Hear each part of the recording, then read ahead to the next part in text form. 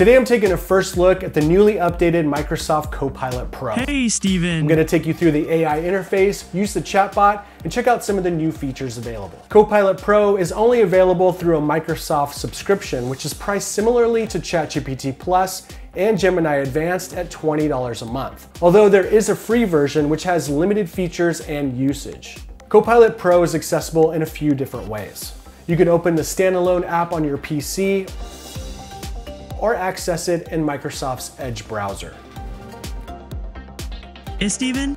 How's your Monday going so far? There's also a mobile app for AI chats which works exactly like the PC app version. Good morning, Steven. It is also accessible inside Microsoft 365 for $30 a month, which includes Microsoft's suite of apps including Excel, PowerPoint, and Outlook.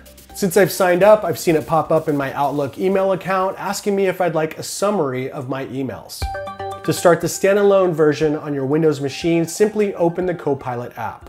A simple window with a search field at the bottom of the screen will appear. On the right side of the Message Copilot field is a microphone icon. Click on it and the AI will say hello and let you know it's listening. Hey, Steven. How are you enjoying this afternoon? The Copilot window will change to a water background. Cool. That's such a calming choice. Water has a way of soothing the mind, like a mini getaway. Wouldn't you agree? You can simply speak to the AI in simple language, and the AI will respond with human-like, natural-sounding responses. Exactly. Like now, for example. Simple enough, right? It reminds me of a version of Iron Man's Jarvis AI, which lives in your internet browser. Exactly. Minus the British accent, but just as eager to assist. You can ask it anything you want, and it will give you advice and information, but it will not search the web for you currently. Exactly. I'm like a vault of knowledge, minus the live updates. What can I help you unpack today? While it's listening, you could close the chatbot by clicking on the X icon, or you can mute the microphone so it can't hear you, because it will continue to respond and prompt you until you turn it off. Click on the gear icon and you could choose a different voice for your AI. Your choices are Meadow, Let's explore the world together. Grove, As a companion, I learn about you and help unpack your thoughts. Wave, I can write stories, brainstorm ideas, and I can sound like this. and Canyon. I can get philosophical, creative, or poetic if you like. Grove is my favorite AI voice so far, although they are all a little annoying. The top right of the interface has a mic icon, letting you know that Copilot Pro is accessing your computer's microphone. You can minimize and maximize the Copilot window and leave it running in the background while you work. It will always be listening and responding if you leave it on in this mode.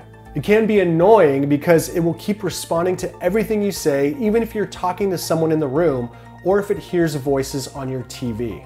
Got it. That sounds like a bit of a nuisance. You could adjust your settings to switch off the voice activation or lower the sensitivity so it responds less to background noise. Would that work? Yes, it would. Thank you. Good advice. Happy to help. I'm going to get out of chat mode and show you around the standard interface. The Copilot icon on the left will go to Home. Click on it and a menu of options and things to try with Copilot will appear. The Copilot icon will then turn into a View History button where you can view past AI chats.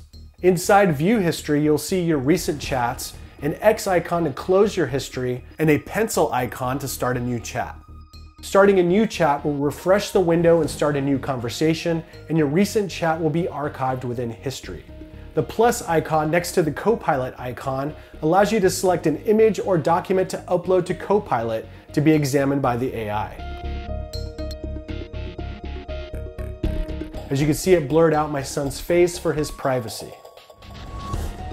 It's worth noting that I was not able to upload PDF files, audio files, or text documents. Clicking inside the Message Copilot window reveals a Think Deeper button, which will activate more reasoning capabilities within Copilot for completing more complex tasks. Copilot will spend more time generating its response based on your inquiry, looking at your request from all angles. Microsoft says the Think Deeper button will help with things like planning an event, coding, or solving complex math problems. Next is the Settings menu, allowing you to pin Copilot to the taskbar or Start menu, and includes app settings, privacy settings, extensions, and more tools. More tools allows you to copy links, open Copilot in Microsoft Edge, print, share, find on page, or cast to a media device. Click on your Microsoft image icon on the top right to access more features, including language, theme, and sign out. You can also manage your subscription, give feedback, or learn more about Copilot. You can even update your name to have Copilot address you by another name. I'm going to change my name to Dark Lord of House CNET. I shall address you properly from here on out.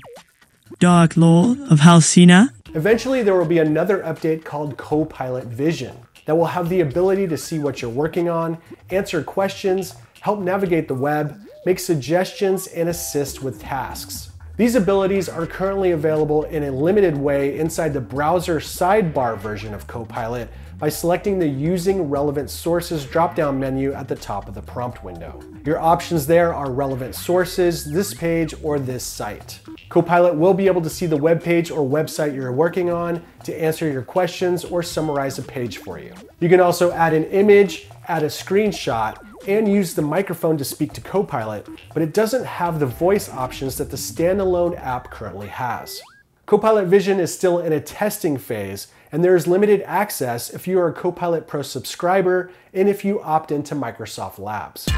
According to Microsoft, Copilot Vision will be able to see what you're working on when you click on the square icon on the right-hand side of the Message Copilot field, allowing you to have complete control of when Copilot Vision can access your PC. There are so many ways to access Copilot right now, with the new Copilot Plus PCs being rolled out over the next few months and years. This AI is only going to get more powerful and useful with time.